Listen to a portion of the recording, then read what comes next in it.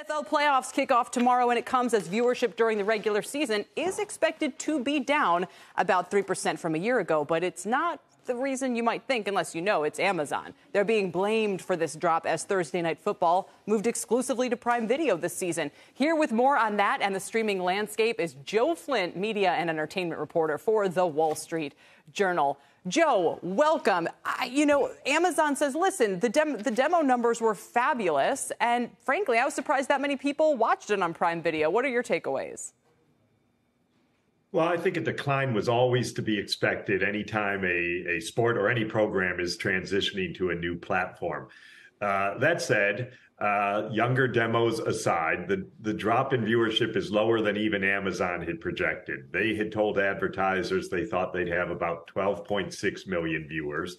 According to Nielsen, they had about 9.58 million viewers. And even Amazon's own measurement through their own first-person data came up with just over 11 million. So they did under-deliver some. I also think there was some technical issues as someone who had to watch the Amazon games on their computer because they just didn't stream on my TV. There were some bumps, and I think a lot of sports will experience this sort of transition because we're going to see more sports leagues doing bigger deals on streaming platforms. If you X'd out the Amazon factor and you merely looked at the legacy providers, how did the NFL do? Up on NBC, CBS, and ABC, a couple percentage points, and ESPN was down slightly.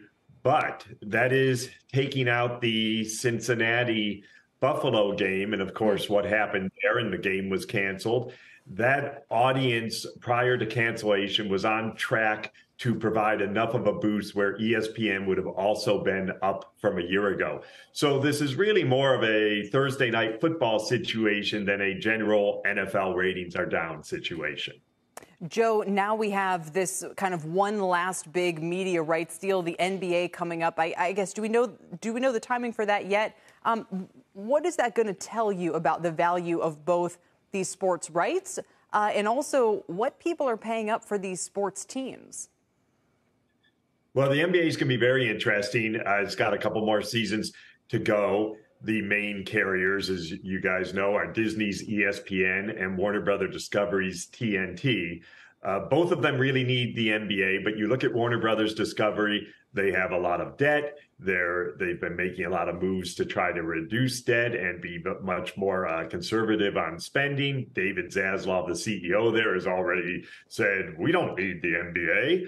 But TNT relies on the NBA, not only for ratings, but the big sub fees that they charge distributors. So I expect they will fight to keep it, but I won't be surprised if they end up with a smaller package and the rest of that gets carved off to an Amazon, to an Apple. Now we see YouTube pushing into sports. So that's what I would anticipate happening. I'm curious, speaking of sports generally, but specifically the NFL rights, and to a lesser degree the NBA thing, I wonder how the pay packages that are now being offered to the broadcasters, like Joe Buck, like Troy Aikman, like Tony Romo, like Al Michaels, how are those affecting profitability? Because those individuals are getting paid a heck of a lot more than they did 5 years ago.